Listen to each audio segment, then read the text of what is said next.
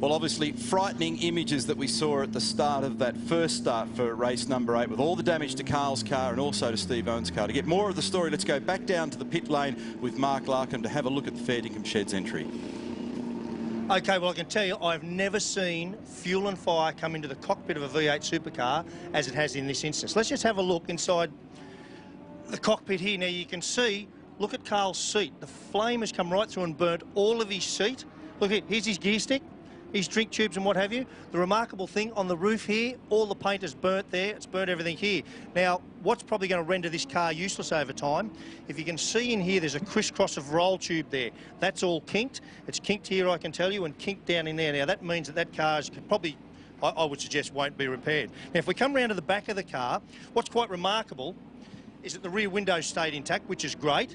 However, because that's usually where the fuel will go through. Fuel cell normally sits about here. You can see there's the bladder. It's got a bladder and it's surrounded by an aluminium box.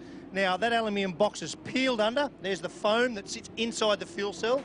There are the fuel pumps that sit inside the fuel cell, fully exposed. Now, normally, there's this steel wall here. Well, you can see it there. That's your firewall, so that stops it going through. But what's happened in this instance, look, that's popped open from the impact, and that's let the fuel go into the cockpit, and that's what's done the damage. Just extraordinary to see those images.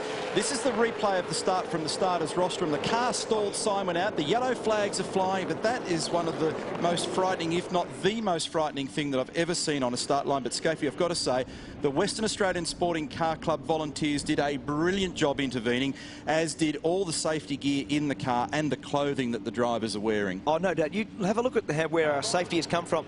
The Coulthard crash at Bathurst, this sort of crash. And Karl Reindler, our guys are already on site there with him. The safety car's pulled up. Dr. Karl Lee is there running.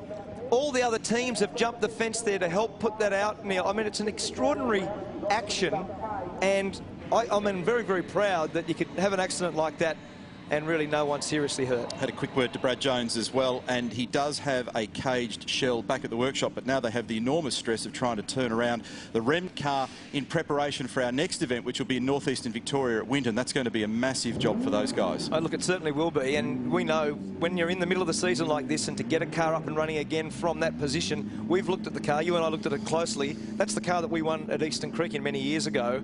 And honestly, it is destroyed. I haven't seen a car that damaged for a long time. While that's going on, Neil, I've managed to grab Karl Reindler's race suit from that big start line incident earlier on.